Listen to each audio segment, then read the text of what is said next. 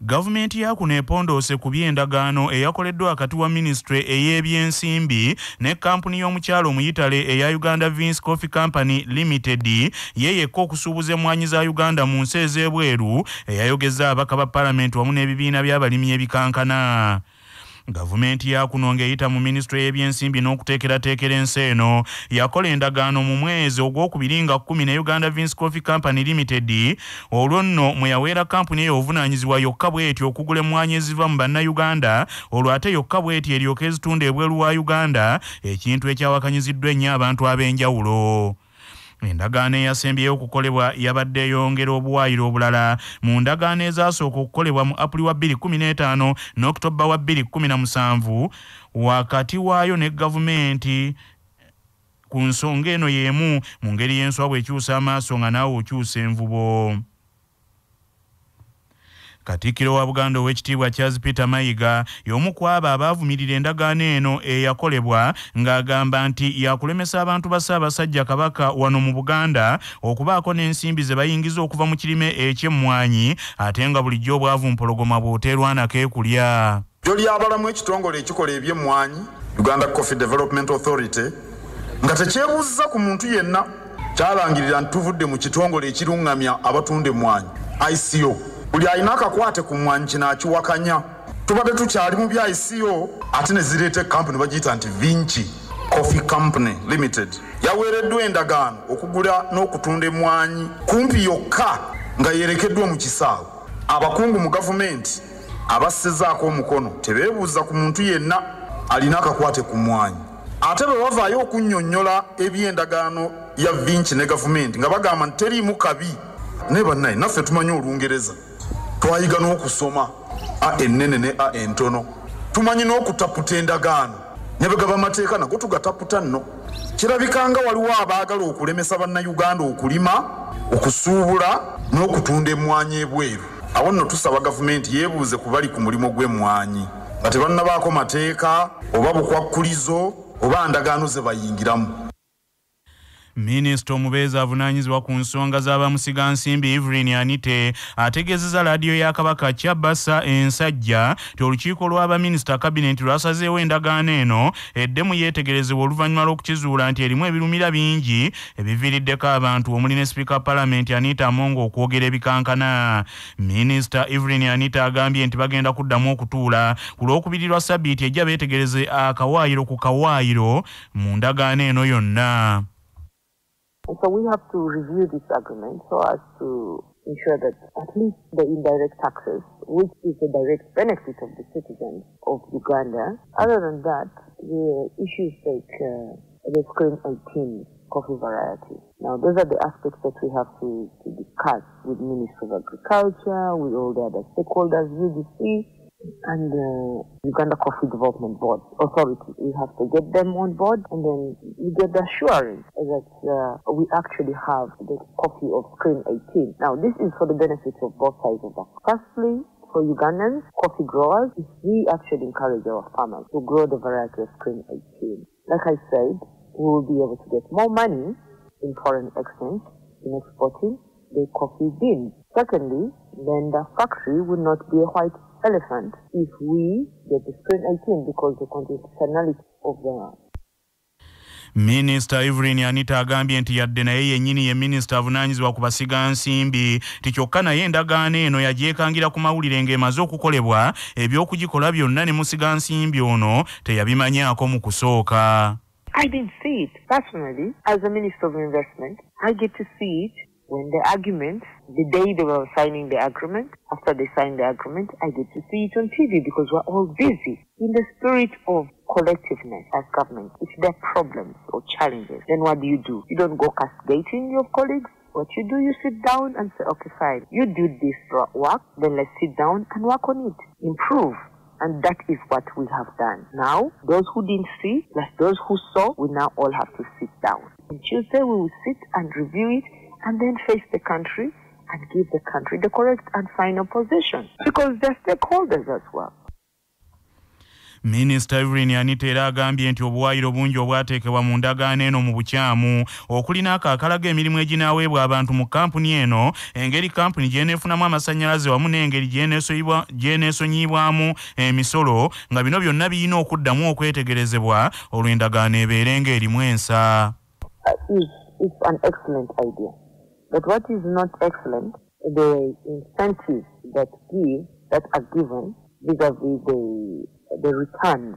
So, for instance, we need to tighten that agreement. If you're talking about creation of jobs, what are the quality of jobs? We have to look at that. What jobs are you talking about? Are you just talking about cleaners to be the employers, and therefore you say yes, jobs have been created? What are the qualities and how much are these people going to be earning? This is what we have to analyze. Then you have to go further and say, okay, you're saying that you don't pay any tax. Direct taxes are not that important, but indirect taxes, like payment of NSSF, payment of PAYE, payment of VAT, this is very, very important. And so this agreement, the way it is, it hasn't pointed out these factors, the commitment that we have made of providing electricity at 5 cents for 10 years. Now, we can't do it in a very discriminating way. It's our policy as government to give these incentives to every Ugandan investor. Bino ebijjidde nga minisita w'ebyobulimi Frank Kagya tumwebaze, naye yakamala okutegeeza nti naye teyeebuuzibwako ng'endagaano eno ekolebwa yadde nga ye minisita avunaanyizibwa ku byobulimi, naye kino minisita avunaanyizibwa ku byensimbi Kasaijja bwe yali ng'ayogerako naffe sabbiiti ewedde yakiwakanya ng'agamba nti ate kyetaagisa kwebuuza ku oyo. Ekintu kibaddewo ebbanga ddene nga n'omukulu akimanyi bulungi nnyo, era omukulu yatuweereza omukyalo oyo mu Italy, tumuwe ettaka ne tulimuwa y'omu akola ne Lubowa, eddwaliro lyaffe ly'e Lubowa. Tunaagendanga mu kabineti buli investor ajje, tulina abachina bakola ekapeeka, abalala bali Bugindi bali Mbale. Kabineti twagisaba nti butukkirize tukole industrial park mu bifo bino kabineti nemala, naye kati omuntu abeera butuyingizaamu tusobola kugenda kabineti kwasi. Kabineti omulimu gwayo gwa policy, kineetaagisa kumubuulira, naye nkugambye omulimu gw'okuindustrializing eggwanga guli wange. Tomanyi nti nina ne minister of investment, kineetaagisa kudda kumubuulira. Yes, we shall send him maybe a copy of the agreement. Ne Speaker wa Parliament Anita Amongo yalagira akakiiko ka Parliament akavunaanyizibwa ku by'obusuubuzi kaddemu keetegereza eby'endagaano eno oluvannyuma baddemu bategeeze Parliament kye banaaba bazudde. Endagaano eno yayogeza n'abaka ba Parliament ebikankana nga omubaka owakimanya akabonerera minisita w'ebyobulimi ku ludda oluvuganya gavumenti Pastor Dr. Abedi Bwanika yakulemberamu banne abalala nga bagamba nti endagaano eno yakolebwa mu bukyamu naddala olw'okuba nti ekitundu kye bavaamu ekya Buganda abantu omulimu ogusinza okubayimirizawo gwa bulimi ate nga Buganda ebadde etadde nnyo amaanyi mu kulima emmwanyi. Y'omubaka wa Parliament wa Mawogola South nga y'omu ku abo abazze bavumirira endagaano eno Goreti Namugga agambye nti endagaano eno esaanidde esazibwemu awatali yadde okumala obudde bagisazeemu bulambalamba okusinga okuddaawo nti ate bagyetegereza. Kyali kyabulyazaamaanya nnyo gavumenti okuyingira mu ndagaano ey'emmwanyi nga munnansi eyeetaba mu kirime ky'okulima emmwanyi mu Uganda yonna nga tategedde. Ate ne bakola ekyettabbu ne bakweka endagaano 2015 Munnayuganda agitegedde kati ku nsonga y'emmwanyi ey'endagaano yakusazibwamu kubanga teriiwo mu mateeka, eriwo mu bukyamu. Buli alina okwebuuzibwako okutandikira ku mmwanyi, Ministry ya Agriculture, Ministry ya Trade, bonna tebeebuuzibwako. Actually n'endagaano yakolebwa kati w'abantu sekinnombe tuyinza nagiyita gavumenti kuba gavumenti bantu. So nga ffe ababaka tukalambira nga tugamba nti endagaano esazibwemu tudde mu mitendera gy'okwebuuza ku bannayuganda tuteeketeeke ekirime emmwanyi kisobole okugasa ffenna naddala ffe bannansi abakyettanira. Omukyalo omuyitale yaweebwa contract eno ku nsonga z'emmwanyi za Uganda okuzisuubuza ebweru, era y'omwe yaweebwa contract ey'okuzimba eddwaliro ery'e Lubowa, naye ng'abaka ba Parliament bwe bagenze okulambula yadde nga gavumenti entegeka eyo yagiteekamu obulindo n'obulindo bw'ensimbi basanze omulimu gwakoma ku musingi. Guno si gwe mulundi ogusoose nga gavumenti ekola endagaano ez'ekimpatiira n'abasigansimbi, nga waliwo ne musigansimbi gye buvuddeko yaweebwa obuvunaanyizibwa obw'okutunda ennyama y'ente ebweru n'aweebwa n'ekifo ku luguudo lw'ebbombo awaateekebwa fakitole, naye n'okutuuka kaakano fakitole eno terina yadde n'ekimu kyali ekoze. Manya obuvuna obuddo obw'eddembe lyo. Tonyigirizibwa. Ddembe lyo ery'obwebange. Ddembe lyakutuusibwako. Sahara Muchuzi Mix akanzaali akawembaazo obuwoomi obusukkulumu nga balina Sahara tangawizi tea amajaani agawa chaiwo eddekende.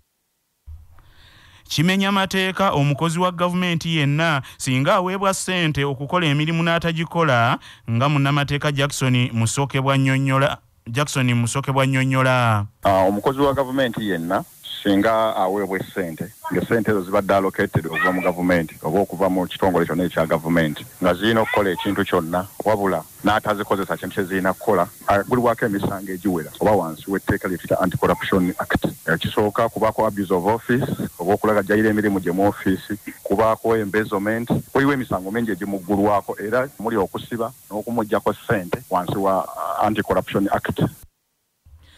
Semaka avudde mu mbeera n'abakejjambiya n'atemaatema mukyala we n'omusiguze bw'abasanze Rubona mu kikolwa. Omusasi waffe omulangira Jime Sekabiito yalina ebikira ku bino. Bino byonna bibadde okukyalo Kambulala mu muluka gw'ekinyomazi mu ggombolola y'e Katwana mu disitulikiti y'e Ssembabule. Semaka Godi Matimbire bw'atemeeteme mukyala we n'omusiguze Dodoviiko Lubwama ebitagambika oluvannyuma lw'okubakwatira mu kikolwa. Kitegerekese nti God Matimbire yakedde ku ssaawa nga 12 n'abantu be babadde agenda nabo erw'ebitakuli okunoga emmwanyi wabula bwe batambuddeko ebbanga n'agamba banne nga bwe bagenda okutuuka mu nnimiro nga buyise n'abasaba bayimirire agenda agula amafuta aga petroli oladde waka anoneyo pikipiki okubabeera abatambulira basobole okwanguwa. Nga zikunukkiriza okwera ssaawa emu atuuse awaka mukyala we tamusanzeewo n'abuuza omu ku muwala we maama we gy'alaze n'amutegeeza nga bw'agenze ewa jjajja waabwe gwe bayita Lubwama ngono ye musiguze nga wano ennyumba gy'apangisa eri opposite n'eya Semakono era ono olutuusewo n'awulira ng'ekiri munda amaloboozi mangi olwo n'adda okunona ejjambiya nga bw'akuba enduulu nga bw'akooye ejjoogo kate abantu era oluggi alusambye ne lweggula n'ayingira bano bombi abasanzi bali bwerere n'abatematema bubi nnyo. Ssentebe w'ekitundu kino Ssaalongo Paulo Kafeero akakasiza byonna ebibaddewo n'aga nti Semakono bulijjo oluvuuvumo lwa mukyala we okubaliga abadde aluwulira era ng'abalinnya amanda nga enjogera y'ennaku zino bweri. Waliwo obuzibu bugudde ate amangu netuma omwana ate takutuukayo yaba wankubira essimu newaŋŋamba nti Lubwama waliwo waliwo ekizibu Lubwama mu nju asiramu yekka neŋŋamba nti oba oliawo bamutuuseko nga yafutidde mu nnyumba geza okutuukawo nga Lubwama atemeddwa abadde n'omukyala nga beerigomba mu nnyumba nga wakumuliraana wali opposite bawa omukyala yadda akedde agenza okukola n'amala n'akukyukira ndozaleka afunnyeko information Lubwama amawulire n'akyuka agenza n'abasintana mu nnyumba naye embati ya mwana nabiwulyako kukonti omwami oyo era ambisa omukyalo erigezeza ono aludde nga akiriko abatemeddwa baddusiddwa mu ddwaliro ewabbamu emateete nga taasibewo taasulewo yali ku mimwanze Jimeseka Biito ku lwa CBS wano e Ssembabule. Okugema ekirwadde lumiima mawuggwe olwaleero kuyingidde olunaku olwokusatu mu bimuli bya Bulange e Mengo ng'olwaleero ne Katikkiro wa Buganda ow'ekitiibwa Charles Peter Mayiga asuubirwa okugema kuno okukwetabamu. Okugema kuno kwatandika lwakusatu lwa Ssabbiiti eno ng'abantu ba Ssaabasajja Kabaka abali mu 7 be bagemeddwa lumiima mawuggwe doozi esooka ey'okubiri n'abalala ne bafuna ey'ennyongereza ey'okusatu mu nnaku 2 ezaasoose. Minisita w'ebyobulamu ebyenjigiriza ekikula ky'abantu abakyala wamu ne yafeesi ya Nnaabagereka ow'ekitiibwa Dr. Prosperous Nankindu Kavuma agambye nti okugema kuno kugendereddwamu kukwasizaako gavumenti okulwanyisa lumiima mawuggwe mu Uganda. Mu byobulamu nno okutaasa obulamu ne bw'otaasa obulamu bwa muntu omu obeera okoze omulimu n'olwekyo mwebale nnyo mwebalire ddala. Ekyokuba nti mujja wano mu bimuli bya Bulange buli lwe tubeetaaze tukitwala nti kye mukola kinene tukisiima kubanga mutwanguyiza emirimu mingi wano era tusuubira nti abantu bajja kujja nga bamumanyi nti COVID bwagenze akakkana abantu bakubiriza bakuddamu kujjukiza naye ng'abantu abatali bageme gye bali ngeri y'enjawulo okubiriza abazadde n'abasomesa okujjukiza abaana abali mu matendekero abalina okugemebwa abamu kati bali mu luwummula abalala tebannaba kuwummula bajje wano bafunye omukisa mu luwummula okugemebwa ekirwadde kya COVID. mu katundu kaffe nze nga bwe ndaba tukuleetera abantu abagundiivu nga baddamu ebibuuzo ku nsonga ezisiiwa bannayuganda.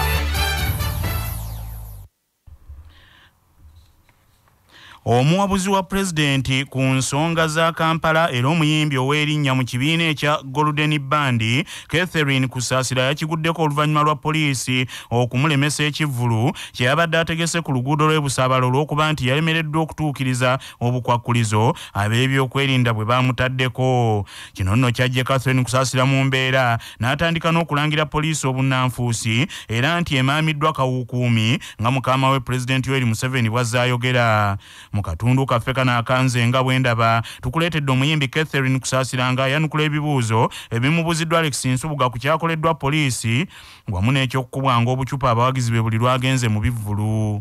Kusasira poliisi yayimiriza ekivvulu kyo nga tewagoberera amateeka era nti walema okutuukiriza ebisaanyizo ebyakuweebwa kati gwe ate n'ovayo n'oginenya.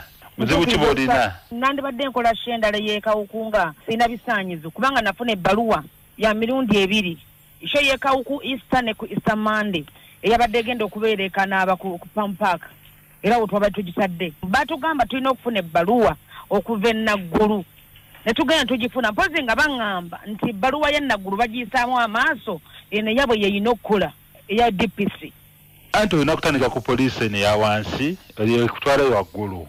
Ate abaserikale nabajja wabadde bazze ku kifo ba poliisi b'oku kitundu kitegeeza nadde enfunye clearance bulungi nnyo naye mateeka gavudde waggulu nga bagamba DPC agambye ekisho tugiggale talinaako mukono gwe ku bbaluwa yammwe naye ngamba owaayi kasooke njogere ne DPC nasooka nenjogana nasoose kwagala na RPC bwe namaze okwogera naye nangamba kankihandolinge kankubire ku DPC naawe omukubire nange nemukuba kubanga nyina ennamba ye nemukubira nemugamba mukama wange nsaba owandolinga ekintu kino kubanga abantu basalekawo bazze wano bagala kuyimiriza show ngamba let me handle that n'amala najjako essimu bwe yaggyeko essimu nagenza okulaba ate abasajja bazze bajingiranga bagenda okukwata microphone okuyimba noza bujjo beegomba okuyimba nga simanyi ne bakwata microphone ne bagamba abantu mufulumeemu kwebweru buli akutta akatebe fuluma buli akutta ekyolina fuluma kyofuna kyo tugakuddamu kwaza mu kifo kyokwaza wali gye batega bomu bazze kwaza show mu bantu abateredde abatudde nagenda okuddamu okuba kusimya DPC ng'agijjeeko luvannyuma nyinya nkubira ku ssaawa 6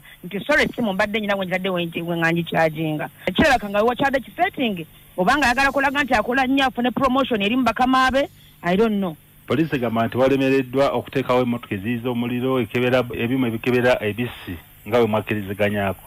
Njagala mbuulire show ki eyabaddeko emmotoka ezo eziziyiza omuliro era show ki eyabaddewo ewabadde embwa era buli show ki eyabaddewo nga kuliko ebintu ebyo nga tesho zagenze mu maaso nezikolebwa. Amyuka omwogezi wa poliisi yagambye bino byewabadde olina okuteekawo nenanyini kifo tebabindaga naye kawukumya ali mu poliisi gye bagamba Museveni gwe yagamba ndowooza yoyo okudya show ya Kusasira nojja nogiteekako abaserikale ate bagisazeemu mumaze nabbanga lyonna lonna ndi mu kukaaba siima abantu benyimbira abantu njira kubeegayira bwegazi bafukamira ate kati bajja kuggala show yange really oba ogenda kufuna moki era nze I'm not ready to pay ebintu by'abantu ebyayononese byonna omuntu wa wansi bagenda mulumirirwa batya oye kawukubi yennyini ali mu poliisi Museveni gwayogerako kati nga gwe omuwi w'amagezi eri president bino biraga ki ku gavumenti yammwe mu gavumenti yaffe Museveni is a keyword ya future naye kati bw'ogamba nti ate poliisi yakola ekiwedu abantu abavumaganya Museveni bodira omuntu azze ku kabanga okulaba show ng'atudde mirembe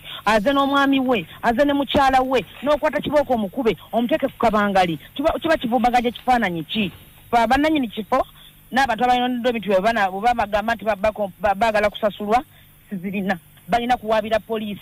Oluko yesigira gamba nti walina kukutegeeza DPC atwala ekitundu ekyo yalina okusobola okukakasa ekifo awagenda okuba ekivvulu bw'obanga osobola okudiployinga abasirikale n'obadiployinga bagende basazeemu show wansi odiployinga abasirikale bajja kukuuma abantu n'ebintu byabwe.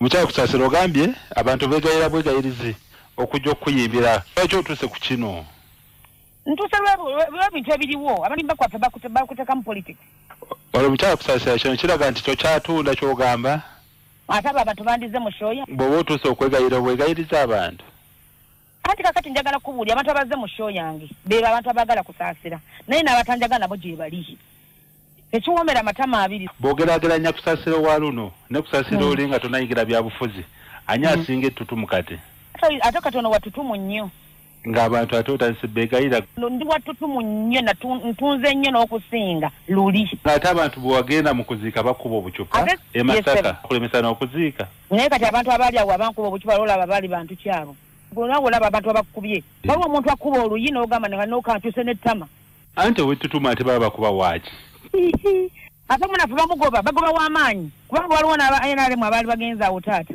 naye ole w'amaanyi gwe bagoba kati mukyala kusasira future music wo ali atya ng'omulaba otya mu mbeera eno gy'olimu bwe mba essaawa eno nkyanoonya music munoonyamu future mba ndi ku kikyamu erinnya nalifuna ndi w'amaanyi kati wemba essaawa eno kusasira esaafuna babega nga mbinoonya kati ogambye oli w'amaanyi naye ng'abantu bakuba obucupa mukyala kusasira music bo bawagire bwe baagala nange mpagire byenjagala buli muntu wa ddembe funa omusaala sebo ndi presidential advisor ku nsonga z'e Kampala naye nga president obuwagizi bwe bwongera kukendera bukendeezi mu Kampala ky'olina mu mutima gwo amawulire g'ebyemizannyo mu mawulire gaffe agacya basafama gaagano Timu ya Uganda ey'omupiira ogw'ebigere ya Uganda Cranes egenda kugulawo na Algeria mu mpaka z'okusunsulamu ensi ezigenda okukiika mu mpaka za African Cup of Nations ezinabeera mu Ivory Coast omwaka ogujja 2023.